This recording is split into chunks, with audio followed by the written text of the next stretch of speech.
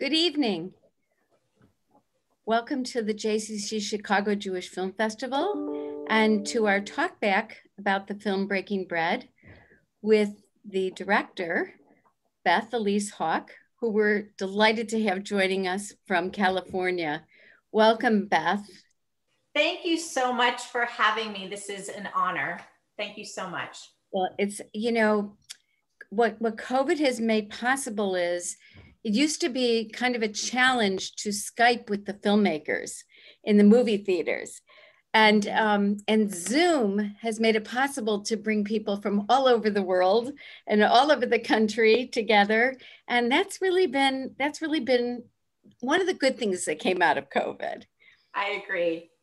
but your film is just, it's a delight. It's a delight for the senses. It's the visually, the music, it puts you in a place, it puts you in a certain place and takes you away from all the ugliness of COVID. And so it was a perfect film for the film festival this year. Thank you so much for those kind words. I usually say at the beginning that I enjoyed every little second of making this film, all those elements you talked about, from filming it in production to working on this score and making the maps with the artistic director and the fonts and all of that. So if the audience can enjoy it, I don't know, 5%, we're in great shape. We definitely, speaking for myself, I can't wait to get on a plane. I always want to be in Israel, but watching your film really made me want to get on a plane. So as soon as COVID's over, I'm going to be there. They did not do a film. They did not do the food festival did not happen this year. No, am I correct? No. So, so next year is going to be bigger and better. Perhaps. So I think Nof now is trying to move it at some point. Before COVID, she was trying to move it to Tel Aviv. We'll have to see. Who knows what's going to happen. So Beth, you've had a very interesting career, right? Very, very interesting, because you started your career kind of on the business and legal side of film, right? Yes. And then you produced Eye Candy on MTV, right? And so very different from this kind of a film. So how did you make the jump? Like, what inspired you? I think making a documentary, what's so wonderful about the opportunity is if a story strikes you like this one did, you can just do it. I mean, all these other things require so much red tape and setups and people and things happen and they don't happen and, all kinds of things like that. But documentary, it's in your own power almost, in a sense. And I'm a foodie to begin with. Maybe you felt that from the film, maybe you didn't, but it drives me. And when I heard this story and it had food and it had sort of Anthony Bourdain elements to it, and I thought, you know what, I think I can pull this one off. I just went for it. And like I said, I'm beyond grateful. So how did you hear the story? Like, how did you even know about Nof's story? Right, it's crazy. That's what I love about modern internet, etc. But I was driving, I was stuck in traffic. I live in Los Angeles. I had the radio on, and Nof at the time had just won Israel's MasterChef. She was the first Palestinian Muslim to win, and she was doing sort of a PR tour, letting people know about this and her mission of bringing Jews and Arabs together through food. And I heard this woman, and I said, "Oh my God, I have to meet this woman."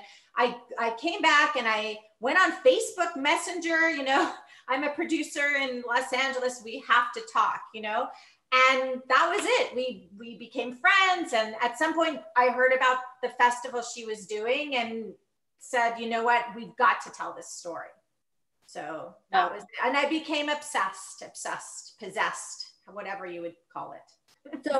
So this was not your first trip to Israel. This was not your first experience of Israel. It was not my first experience, but it's sort of a weird thing. I had spent time, I had lived there when I was young. I went to Hebrew University for a year. So I had been fluent in Hebrew when I was young. And then I didn't go back for decades. I had no connection to it. It was almost like it was dead to me. I don't really know why. I had a great experience there, but I had no relationship to it really for many, many, many years. And then I had a quick trip for my daughter's bat mitzvah, sort of a little bit before I made the film, but that was it. And I, you know, as I was saying to you before, I had no family there. I really didn't have many relationships there at all. So, and I didn't know anybody in the film business. It's just this crazy thing. And somehow, you know, embarking upon this, I have fallen in love with Israel. I have been there 7 times in the last couple of years. I would be there right now, as I was saying to you, if I could be, if it wasn't COVID. Perhaps we can all experience it through breaking bread a little bit, you know, vicariously, or however we want to say it. But it is a magical, magical place. That's all I can say. Well, and you really made it even more magical. So I know you're a foodie, but honestly, like the food almost had like, was almost a star. So the photography, the cinematography, it was really beautiful.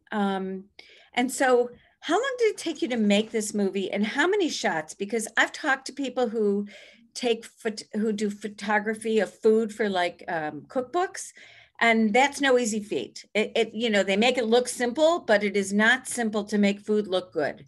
Very interesting question. First, I must send my love out, even though he's not here. He lives in Israel, to Ofer Ben Yehuda, who was my director of photography. It was me and it was him and this sound person in a car for 3 weeks and nobody else. And that was one of my first calls. There was a friend here whose mother was a producer in Tel Aviv.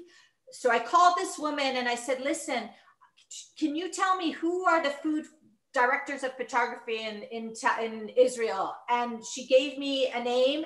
I reached out to Ofer, and I don't know, he's one of the best food photographers in Israel, DPs. I don't know why he decided to listen to this crazy woman from Los Angeles who had no connection and a string budget, but he went with me and he did it, and he was incredible. And it's so funny that you asked me how many shots, because I'm trying to think how to answer that. You know, he would just do his thing with the food. We would know what we were filming, and he'd take 10 minutes and boom, like for example, the knafe, you know, he went in, we had 15 minutes of a guy making knafe like in real time, right? Because he was putting the cheese on and doing the whole thing with the syrup, and he just filmed it. Boom, we're done. I mean, we did not have time. We did not have luxuries of anything. We didn't have a second camera. I didn't have an assistant, which you normally have on a shoot. I had nothing. I was getting home after 16-hour shoots and trying to figure out what the heck are we going to do tomorrow, because I didn't have time to know which chef is available. I mean, it was by the seat of our pants. And he's just so talented that he was able to capture things on the fly, you know. But and food, of course, my instructions and directions were always like, we've got to get the food and we've got to make it as beautiful as we can make it. But it was like, Ofer, do your thing, you know, they're making the musafin, go. So, you know, it really speaks to his talent. And how did you find working with the chefs? Because you know, like life in a restaurant, it's fast paced and it's very tense. In those kitchens, it's tense. So how did you find that? No, these are great questions. It is tense, and they are busy, and they're sort of, they love you, but you're kind of in their way, you know, and then you just have to be like a big personality, like I can be at times, and just be in their face, you know. but I love them all and they love me, and I've created these great relationships with them. They're so amazing. But yeah, I mean, you know, they're wonderful, but they're busy, you know, because you're filming while they're in the kitchen cooking. So you're in there. It's so stressful. A restaurant kitchen is so stressful. And here you are adding an extra element. I mean, I know there were times with Shlomi, man, I'm sure driving him crazy. That scene where I'm like, who comes here to eat? You know, all kinds of people, you know, he's like, I mean, he's doing a dance in that kitchen while he's speaking to me because he's got all these orders and he's probably thinking, when are you going to leave? You know? Yes. Not that they, I thought that the chefs, I love the stories of the chefs. The chef who the restaurant came through his grandfather who survived the Holocaust. And when he talks about his relationship with his grandfather, he's a big guy, a very macho looking guy. And when he talks about his relationship with his grandfather, like tears were pouring down. It's a Sabra, right? It's a Sabra story. He's rough on the outside and mushy on the inside. And that is what, you know, it's like you see this big muscle guy, and then he's like, you've never met somebody who's loved their grandfather more than him. But, you know, that's what's so incredible about this film. They were all such wonderful characters, and they all had relationships with their grandparents, which really accentuated the commonality of people, the humanity of people. I mean, I hope people saw in the film, you kind of couldn't tell often who's the Jew and who's the Muslim. And what does that say, you know? So that was the point, and I love that aspect of it. And it's organic. That's what's so incredible. I was not doing anything. This is how it was. That's what struck me. Incredible. I even think just this, you know, the Ali Shlomi story, even how they were so similar on their own, even though they're very different, but how they, you know, they want to bring the food of their grandparents forward, and it's so, and it drives them, you know, clearly. That was the chef who talked about the sea, about how they used to go out. No, there's Osama as well. I was talking about Ali, who came from Rajar, from the village near Lebanon. Yeah. Half Lebanon, half Israel. Yeah. But you know, the story from the sea also, I mean, you heard him talking about his grandmother, and so lovingly and with such loving memories. So we have a question from Yael. So let me, while we're talking about it, did you choose the chefs from a list of participating chefs, or are these all of the participating chefs in the contest? There were lots more. It's just I was given a list, and it was who I could get at the moment. Like I said, people were busy. I would show up, and you know, the more I would met people, every single person was so vibrant and such a great character. By the time I got to, I don't know, 10 of them or so, I was like, I don't have time or any more bandwidth to cover any more. You know, we did film a few more that didn't make it into the film, but we certainly didn't get all the chefs from the festival. We knew we had struck gold already. I mean, and what was so crazy is every chef had such a great character. I mean, that's part of Israel, I suppose. I'll add one more thing about Osama. I just want to say that town of Akko, I don't know, have you been to Akko? I have been. Okay, because to me, again, Haifa is magic and Akko is magic. And for any people, because I don't think it's these are not common places that people tend to go to. I don't know why. But Akko, if people are ever going to Israel after COVID, you have to put it on your map, because it is, wow, just, it's like this Renaissance town on a sea. And it's just, you know, so beautiful, and coexistence is going on, and it's just magic. Loved it so much. You know, I think that most people, when they go to Tel Aviv, maybe they go to Haifa, they go to Jerusalem for sure. They might go up to, you know, the Kinneret, you know, to the Golan Heights or whatever. Yes. But I don't know why it is that like Akko and even Haifa not as often traveled to. I feel like Haifa, they don't, they don't really want to be on the map. They like to live their own lives. They are still, you feel like you're in the 1990s when you go to Haifa. There's, the news isn't on. They're not on their smartphones. They don't really want to be talking about politics or Tel Aviv or Jerusalem. They just want to have their lives and eat good food and enjoy themselves and sort of not get caught up in things. And so it doesn't surprise me. I mean, it's almost like they don't, almost get the feeling they don't want a ton of tourists in there. They just want quiet, They want to live their lives. Yeah. They want to live their lives. That was my sense in Haifa. So let me ask you about the music. How did you find the composer? And can you tell us a little bit about him? Oh my goodness. Omar El-Deeb, okay? He's a genius. He's Egyptian. And I sort of wanted to continue this narrative after the film of having a Jewish-Muslim relationship trying to do the score. I mean, we sort of continued that. And I was recommended this man, Omar El-Deeb, and he's beyond talented. And I'm so grateful because a score is so important to a film, as you know. And, it was his idea to have the oud all throughout, which is that Arabic sound. Mm-hmm. And then I said, let's bring some violin in, which is sort of that Ashkenazi Eastern European feel.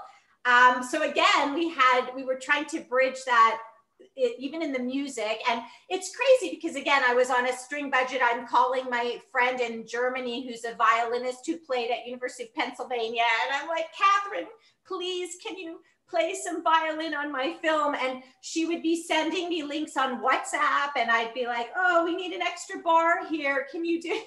It was crazy going back and forth. And it all came together.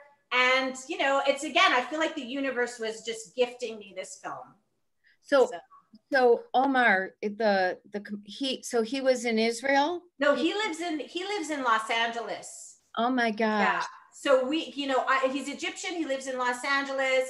Somebody actually said, I met this Egyptian composer at this party. That's how fortuitous it was. And I reached out to him, and then I heard, because he had played some music on a previous film, and I heard it, and I said, oh my God, this guy's unbelievable. And I'm so grateful. And we really worked. It was a labor of love to do the score, and again on such a string budget. And I can't believe, I'm so happy with how it turned out. So whenever anybody mentions the music, I'm so, so grateful.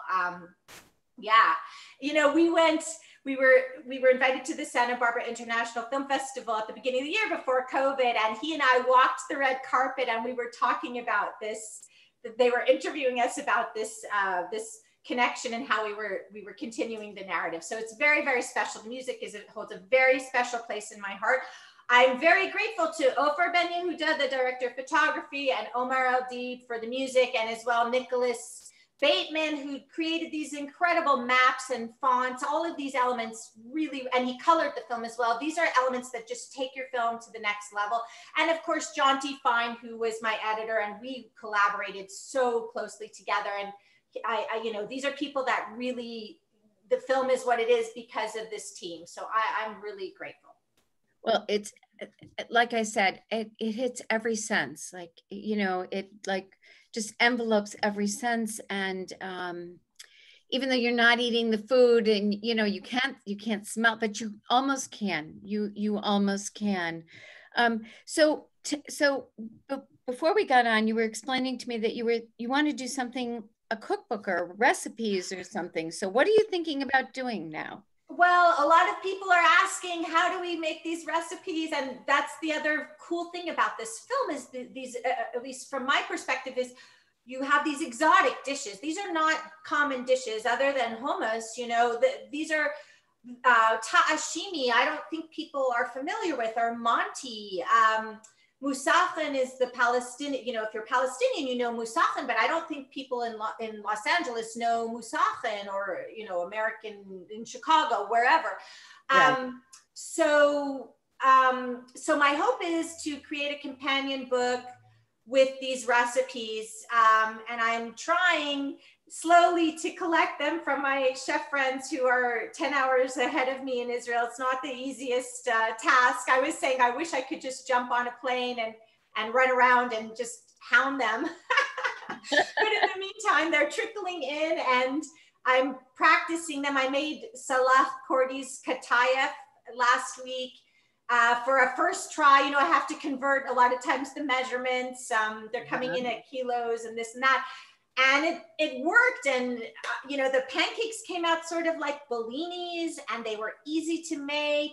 And wow, it was so fun. And I can't wait to be able, I hope, to put this all together and have this, and then people can really celebrate the film and have an evening where they cook a meal or invite somebody that they're angry at over and they make up over a breaking bread dish.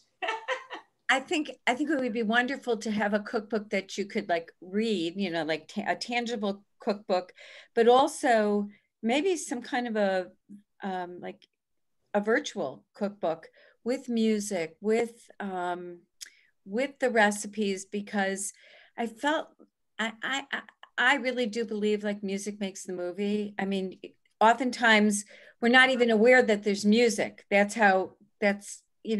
And that's how it should be.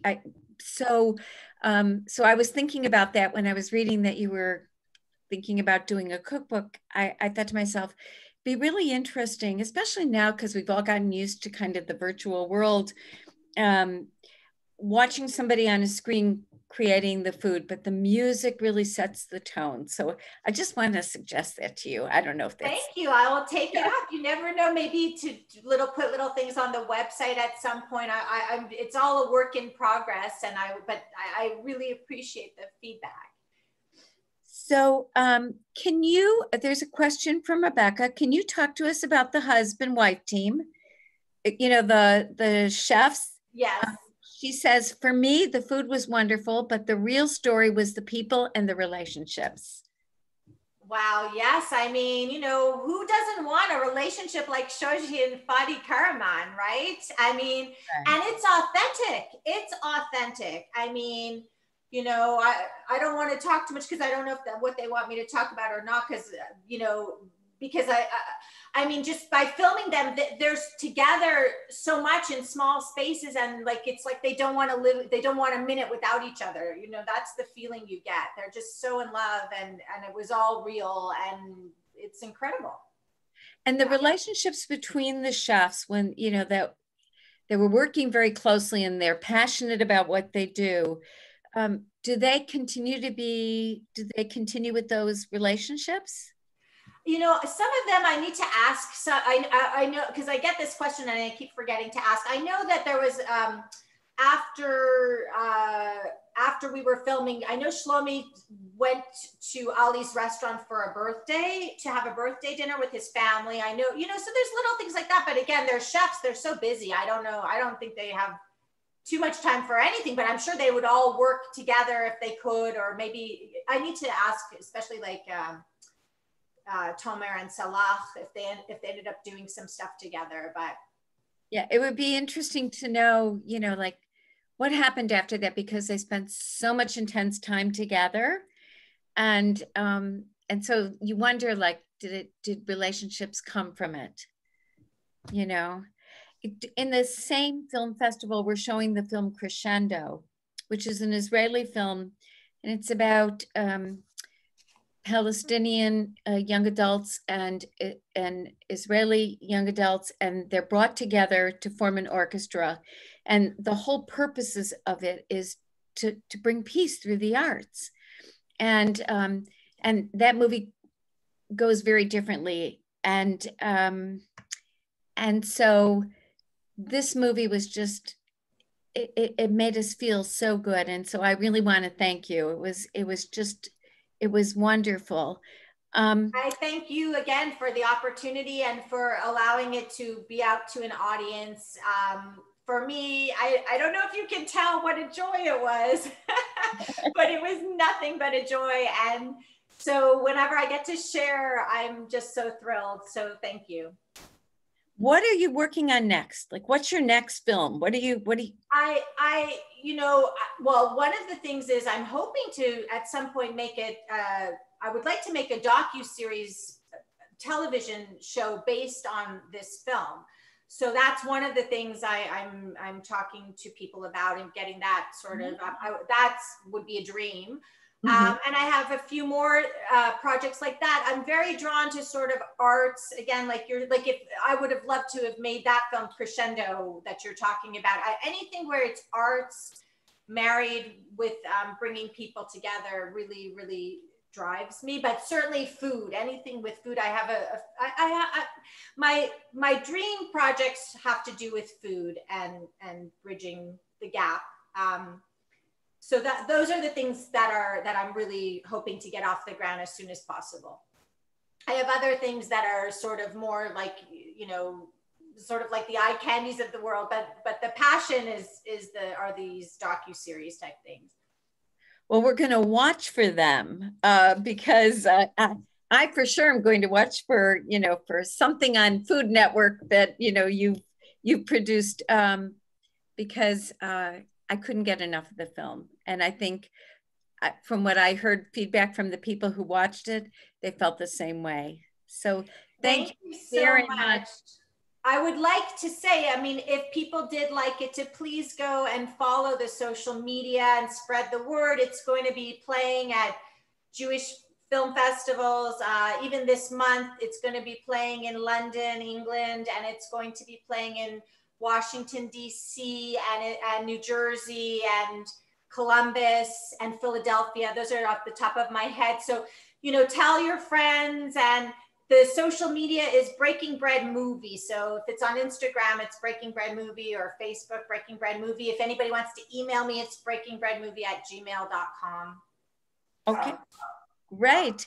One last question. Yeah, Elle has another question. If possible, did you choose what to include? How did you choose what to include in the film?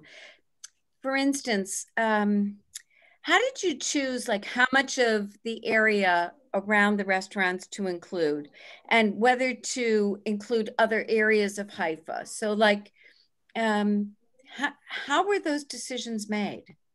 Again, I think it's one of these things that this was a very interesting situation where we were driving around in a car for 18 days, the three of us. Every day we were working 16 hours, having to get backstories of the chefs that we knew we were going to include, and filming the cities that they lived in. If they, that's how we sort of, if we were filming Salah, he was in Jaffa, so we would be filming Jaffa. If we were filming Osama, we went to Akko and Tel Aviv to film Osama. So it sort of was very organic what you would film. Each chef had we went to Rajar for Ali, which was incredible. So each chef, we went to their place that they lived. And other than that, Haifa, we filmed a festival as it was going, and whatever struck me as beautiful as we were driving along, we would film, and then you come back and you sculpt your movie, and you basically write it in your post-production edit, because you have 60 hours that you have to whittle down to 85 minutes, But it was hard because everything was gold, everything. Every character was gold, every location was gold, every food shot was gold. It was just, as I said, a joy. I have to say, whenever I watch a lot of movies, and I'm always thinking about, okay, so this is what made the movie. What didn't make the movie? And I can't even imagine as a filmmaker, because it's a labor of love, and it's it's a piece of you. And so I cannot imagine how it is to make the cut. You know? It's difficult. It's difficult. You feel like you're right, like you say, right? I don't want to say it's like a child, but yes, it's very hard to you have to let go of things. There were definitely, I had some funny scenes of Shlomi, like in his apartment with the empty dishwasher, and his opening his fridge and he has nothing in there but Coke or Diet Coke, or so there were funny things that you just don't have the place, and it kills you for a while, and then you forget about it because the film itself takes on a life of its own. So absolutely. It's not easy though. Yeah. And it has to be, you have to kind of keep it to a certain length to make it, frankly, like saleable, and, because people can only sit for so long. And it's true, but I'll tell you something very interesting. Somebody had told me there was a sweet spot for really the great, if you want to try to make a really great documentary, there was a sweet spot, sort of 80 to 90 minutes. I don't know if, one of my great inspirations is Jiro Dreams of Sushi, however we want to pronounce it. That one might be slightly longer, but the food documentaries that I love, or the documentaries that I love, you go and you realize, wow, they really do fall in that space. And when I was editing at first, my film was much longer, and I kept thinking, that can't be, like, but the truth is, after time, it sort of edits, you find the way, it just happens sort of naturally in the edit, that things get skimmed off that really are facts that you love and you don't want to let go, but eventually you sort of realize that you need to, and suddenly, before you know it, miraculously, I was in that sweet spot, because I was way over for a long time.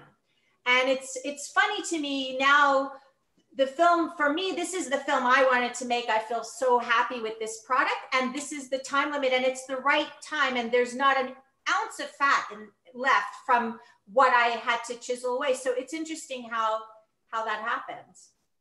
Well, you made a masterpiece. So thank you very much. So thank you very much for joining us this evening. It's always a joy to meet the person behind the movie, and to really, hear the backstory. And so you've done that for us this evening. Thank you so much for joining us. Everybody, be safe. At this time, be safe and be well.